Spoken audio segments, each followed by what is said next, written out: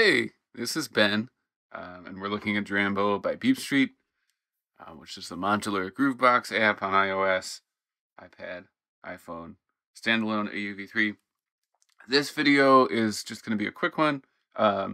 Wanted to focus just on connections between modules to show that, yes, they work automatically, but then you can also wire them up however you want.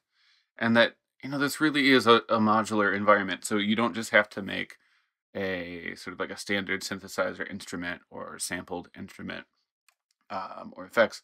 You can kind of create an experiment in here and do things that you can't do with other synthesizers or with other instruments. So I'm going to go on to an empty track. They're all empty right now. And first I'm just going to start throwing stuff together. Now I'm going to add a module by clicking on this plus sign. And I always like to start with a VCA, and then I can add something behind it just by like dragging over and letting go. If you do it slowly, you see a little plus sign opens up. You don't need to like wait for that plus sign. It can just be like a quick gesture. And you can tap keep adding, and then you can just start clicking on stuff. So I'm going to add an oscillator and a different oscillator, a supersaw. I'll add a noise source, and then I'm going to add LFO, a stereo LFO, some envelopes, maybe like a random module, pitch module. Okay, so now I'm going to tap and see what. So in Drambo, by default, everything gets wired up automatically. And if I want to see what is sounding in the app or within my chain, this is the track output, and then everything's color-coded. I can also tap on a signal input, and it will show me where it's getting another module's output from. So I am seeing that the output on the VCA is the noise. What I want to do is add a mixer. So I'm going to mix some signals together. And now I'm just going to get it to pull from maybe these two oscillators. These three oscillators, I'll save the noise for later. Okay, so now I have probably more what I want. Now these are my modulators. So they send out CV signal and change other parameters. Drambo has signal flowing left to right, so I need to move these modulators before the other modules that I want to affect with them for me to do anything. And really I'm starting here just to show you that, yeah, everything happens kind of automatically by default. All the connections they don't stay intact necessarily, but they are kind of configured automatically as you move things around, and Drambo sort of senses what you might want connected. But you do not have to stay with that like setup in this app. So, I got rid of the mixer on the VCA, and now it's pulling from noise again. So if you want to set your own connections, all you have to do is tap the signal button or the input, and then select the input that you want. So first, I just want to see what this sounds like. These are modulators over here, but you can put them into an audio signal input and then see what it sounds like. So I'm going to pump up the frequency. We can see it is sounding, but you probably can't hear it.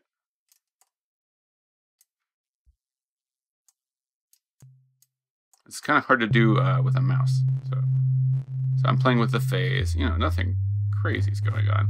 But you can listen to an LFO. What would an envelope sound like?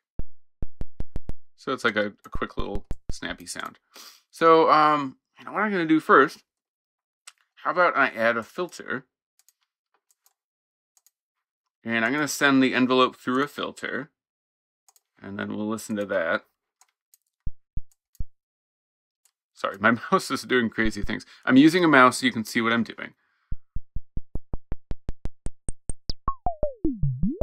Okay, so that's what an envelope going through a filter sounds like. Now we can modulate the, I'll do it with I don't think it's stereo modulatable. We'll do it with a regular LFO.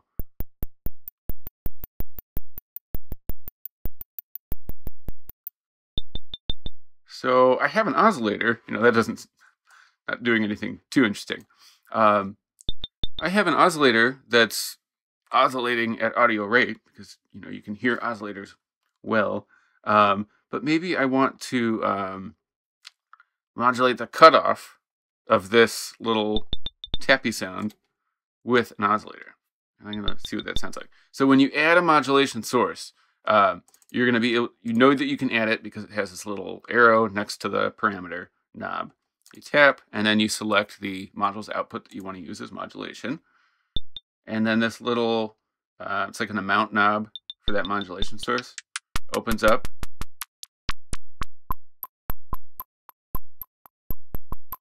Okay. So it's like a little bit more noisy. You can get some bleepy bloops in there. Let's try something else. I'm going to get rid of the filter. I'm going to add a filter. And so now we have to kind of like reconnect things because we broke some connections. I removed the module that was the VCA's input. I'm going to get rid of these. Got a little bit crazy with what I was adding. So we'll say we want to get it from the filter again. Now, what do you say we, here's what it sounds like. Open the filter a little bit. Just a pulse wave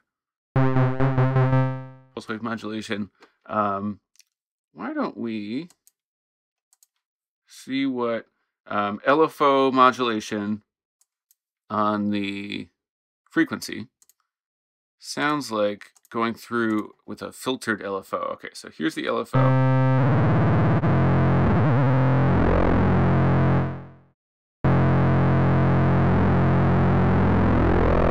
Okay, so you can see that does not sound like a normal LFO. You kind of have to bring it up to like close to audio rate. Whoa! But then you get these kind of crazy sounds, and we could open this filter a little bit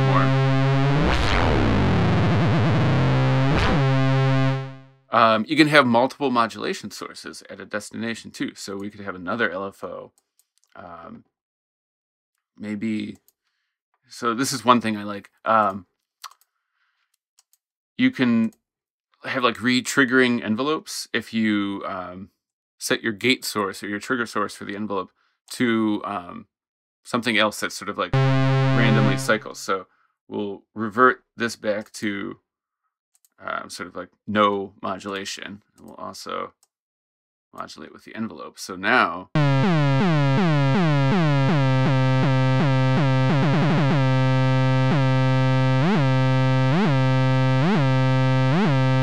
so you have re-triggering envelopes, and you could re-trigger with the LFO, you could re-trigger with some other sound source. It's really up to you. Anyways, so another, this is sort of just like a standard trick in modular, I think, is to, I'm going to remove or stop our modulation, to like oscillate a filter or modulate a filter with the oscillator that's going in with the signal. So you get some like new timbres that you weren't necessarily getting before.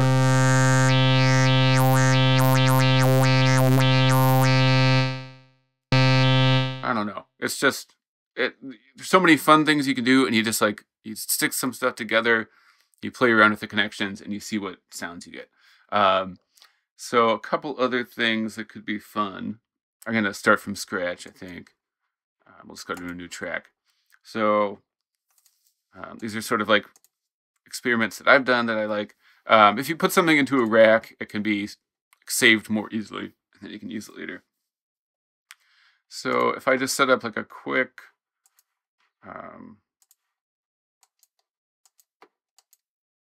synthesizer sort of thing, we'll maybe do like a filter. So really long release. Now maybe I have an envelope. I mean, I would like one on the filter, which would sound like this. So it just momentarily brings up the filter cutoff. Now, what if I wanted I don't want to put a delay on my whole sound. I want to delay the envelope. So another processor that you have is the delay effects. And what we have to, it's not looking for input from an envelope. So we have to make that connection on our own. So tap the input, select envelope, and then maybe we'll do like something like this. And now we have an envelope going through a delay, and that's what we're going to use as our modulation source. So it's not that the VCA isn't being delayed. There's no delay on the end of the track. It's not like an audio effect. It's actually an effect on the CV coming. So another thing that you can do if you're like interested on what is that signal actually doing, the oscilloscope, which is under miscellaneous, you can attach that to look at any specific modulation source, and you can play around with the settings here. So this is the envelope, and you have a short attack and then a decay. But we can look at that delayed envelope, and then you can see it rising and falling. So this is just one example of something that you can do in Drambo that would be hard. I mean, you couldn't do in another standard synthesizer, like closed non-modular environment.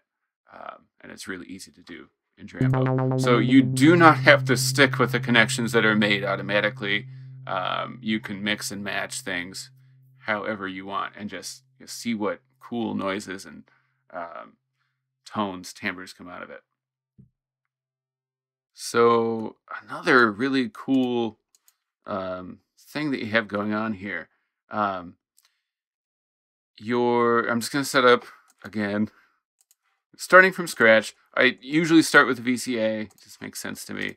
So start with a very simple waveform, a sine wave. Not interesting. Or it can be useful, but there, in addition to just like using a mixer and combining the two signals together, you have all these different ways under math to combine signal, but you're doing like crazy calculations on them. So one of them that I really like is the maximum and the minimum modules. So this basically just gives you the greater signal. And it sounds a little bit different when they're like in sync, but if I mess with the tuning, you're gonna get this like weird phasing going on, and it might be helpful to look at our oscilloscope.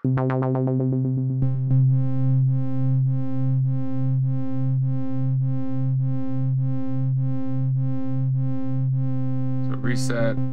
It's kind of like set in like whatever sync it's in, so we can change that now. So these are perfectly in sync because I hooked up the sync module to the gate. So every time I trigger, they're both going to be in sync. I can leave one out.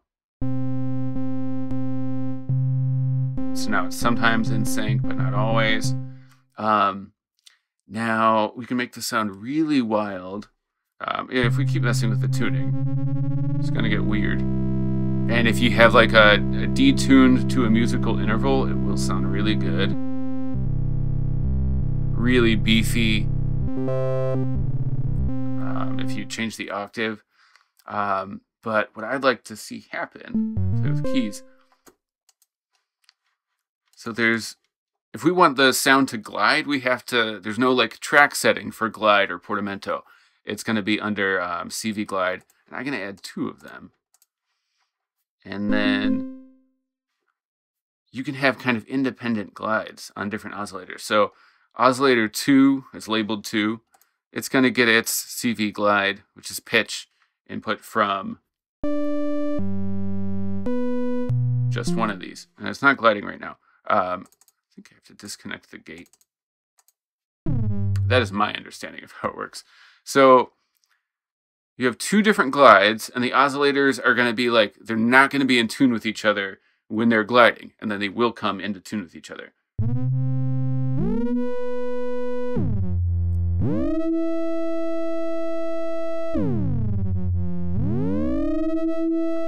So you get this like really cool beating from 2 oscillators, and if you started throwing in some other sounds in there, or like, you know, filtering that, it could get kind of wild. Another cool thing that you can do, there's a pitch modulator. So that's ramp, that's not pitch. Here, pitch. Very quickly, I'm gonna set something up. So I'm gonna take an LFO, and then I want this to be, you know, we can see what that sounds like. So you set a source for the pitch modulator, let's say the LFO, and it's going to go through the CV glide, and then it's going to go into the oscillator 3. So as we raise this up, you know, it's not going to be in tune, so that, you know, that might not work for us. I do want that source. So you can quantize your pitch signal to specific notes. So I'm going to have this, we'll just do, I know this will be in key, and I'm going to play in key, so it'll be in key with us.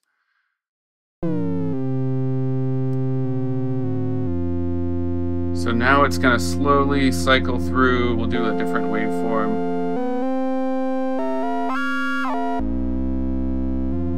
And it's going to go through those different, I don't know if they're intervals or what, but these different amounts of beating and weird tones that you get out of the maximum. And we could make this poly, of course. So just another like quick little experiment. We'd have to tweak around until we got like a really usable sound. But there's all this stuff in the math section that you can use to create like complex waveforms, and also change other signal in useful ways, and then also just in like fun, crazy ways. One other quick thing, and like, I'm not trying to be comprehensive here at all. This is just showing some examples of like processing modulation sources, and some of the fun like pitch stuff you can do combining waveforms. Just one other thing, and I'll do a whole video on the samplers, but let's see what I want to do here.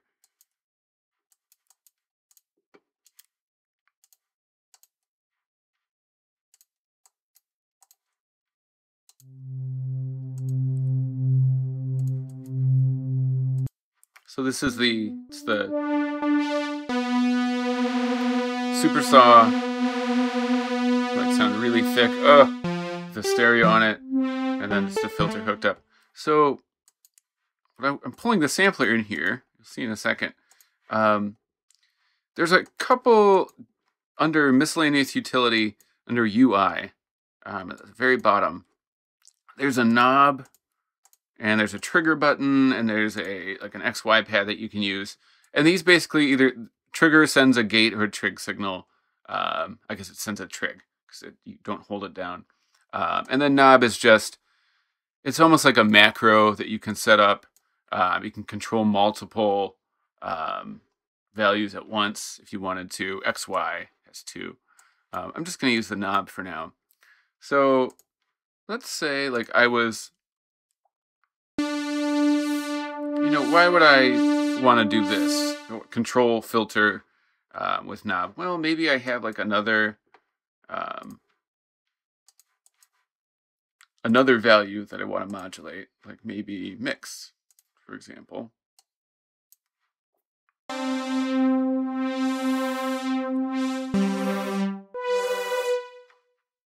should technically have this after the VCA.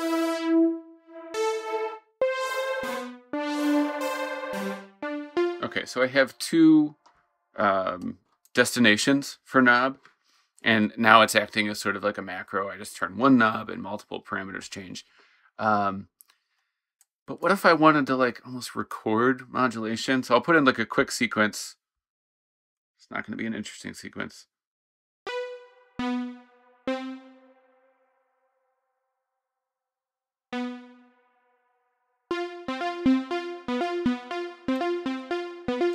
Really not interesting.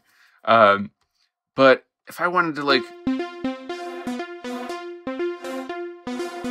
have sort of like a recorded and triggerable, I would say, because you can record automation. So now you're getting that recording. I'll clear that real quick. But you can record the modulation from knob into a sampler.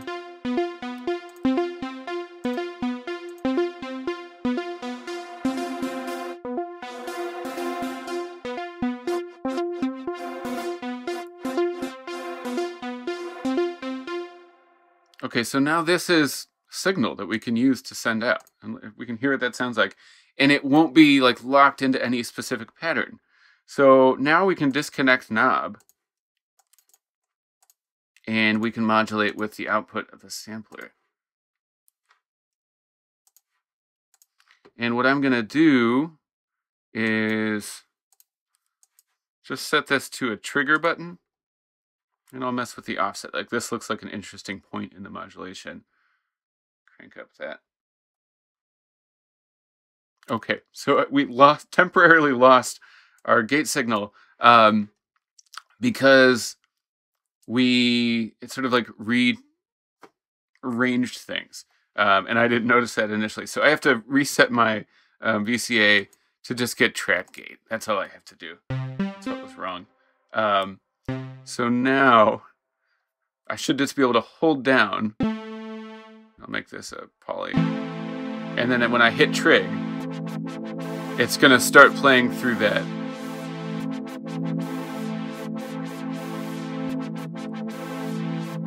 So it's like kind of like a performance thing. I don't know. I think that's really fun. We could set it. And then this can now be like P-locked if I want. So I could say like, well, here, trig. And then set the offset there. And then on this one, bring it over here for that like drop. Also put a trig. And then on this part, trig. So now, I have my notes that are in the sequencer, and then I'm kind of sequencing this automation at that point.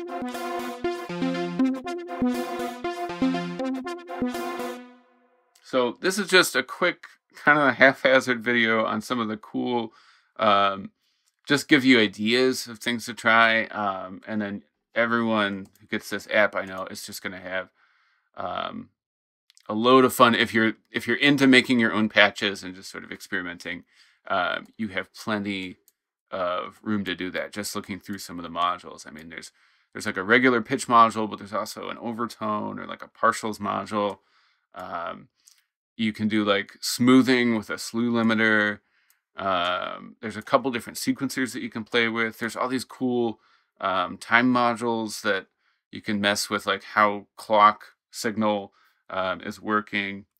And then, all of the math modules give you like different ways to combine signal or change signal in interesting ways.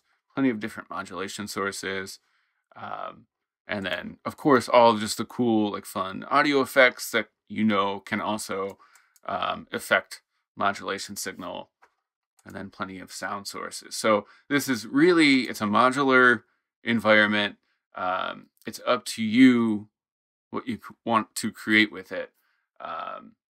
So don't just get locked into using the automatic connections. You can rearrange things and sort of manually make those connections to get the results that you want out of this app.